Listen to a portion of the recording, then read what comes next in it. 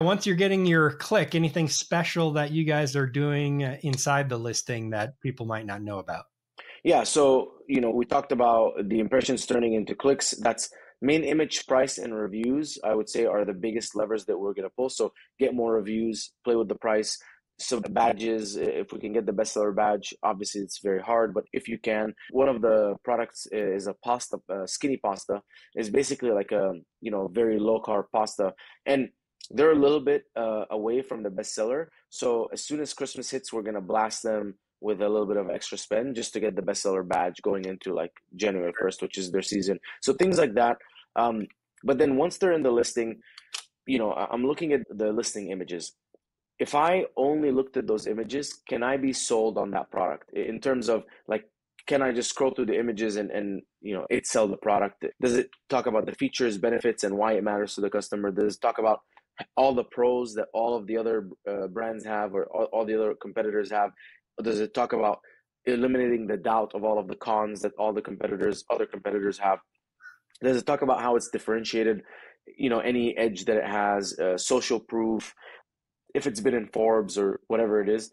So I'm looking for the images to really sell me. I'm looking for a video that is, again, like fast, catchy. There's a lot of text, and it's like benefit, Mhm. lifestyle. So I'm looking for that. Title and bullet points. I'm optimizing the SEO through data dive. So I'm looking at competitors' SEO ranking juice. I'm trying to optimize mine to have a better ranking juice.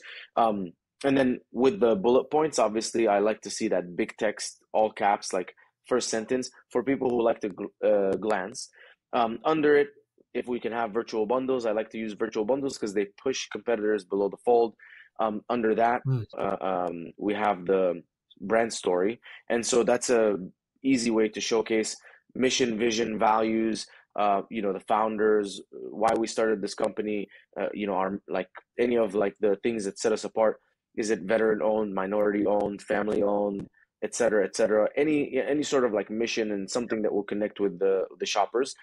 Then we're looking for premium A plus content. So telling, it's a full landing page telling the story, and we like to build it. I think one thing that a lot of people can take away from this is go and look at the really, really, really big DSC brands that are killing it, and go to Facebook ads library, go check out their ads, and then click on an ad. It'll take you to a landing page, and then just look at how the landing page is built. You'll notice that it starts with some sort of like big like benefit or something, and then it goes on to like social proof, then it goes on to something else, then it goes on to value, so there is like a format that they use and these people are like split testing landing pages, and obviously this is probably an optimized landing page, especially if you notice that the ad has gotten a lot of clicks. It means that they've been running it for a while, a lot of likes, a lot of comments, a lot of clicks.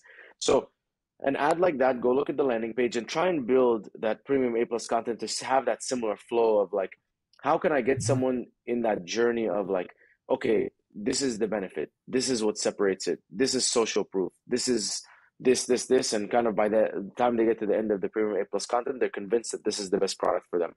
And then below that, I would say fill out the questions on the listing, make sure that all of your frequently asked questions are answered, use Amazon posts, get UGC Mhm. on there from Amazon influencers, and at the bottom where you have reviews, try and get a few people to take pictures and images and videos and post them up with the reviews, because I've seen that really helps. So we kind of build like this checklist, and we're like, okay, let's go through one by one, optimize everything, and this happens once every 3 months. So every 3 months, the reason that we do this every 3 months is because I'm noticing that competitors are now more competitive.